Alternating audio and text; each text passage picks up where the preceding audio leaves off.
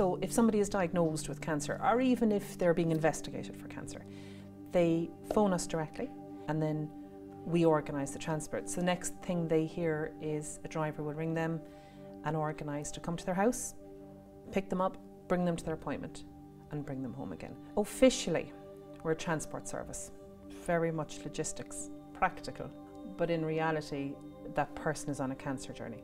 So we have to support the person and be kind, you know. As a driver, you get, I suppose the word is satisfaction. You're taking patients up to hospital who are seriously ill and wait on for them, and when you bring them home, you feel you have a very good deed done for the day. I always said when I had free time that I would love to do something like this, you know, and I can honestly say I probably get more out of it than I give. You know, you do have some where the patient is clearly very unwell. But it's amazing how resilient and stoic an awful lot of the patients are. It can be difficult, but most of the time not.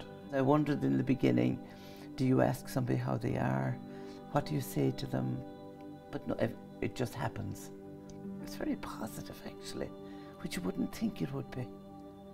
I actually find when they're dealing with kind of a comparative stranger, they just need someone to listen some days. Like sometimes they might just want to stop for a cup of tea somewhere. Dealing with cancer obviously has the medical challenges, but it definitely in County Cork has transport challenges. People are up to 2 hours away from the hospital. So our drivers tend to represent the communities, so they might be retired, they might not be, but they're from all different backgrounds.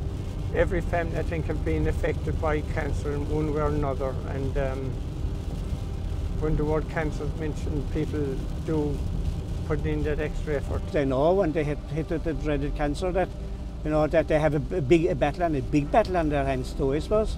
You know it's coming home once that person's got out of your car. You look at your mirror and say, thanks be to God that I was able to do that, and you're only waiting for a phone call from Helen or from Cancer Connect to do the next one. So we had something like 6,500 journeys last year. So we're just gradually getting bigger. The drivers are coming in as we get busier, and there's an increased demand from passengers. Maybe inside we're panicking a small bit because we have no secure funding, but other than that, we certainly have the commitment from the communities, and we have the buy-in and we have the support. So we'll go as long as we have to. I'm in my 70s now, early 70s, but I hope as long as I get a driving licence and have my health, I'll do it.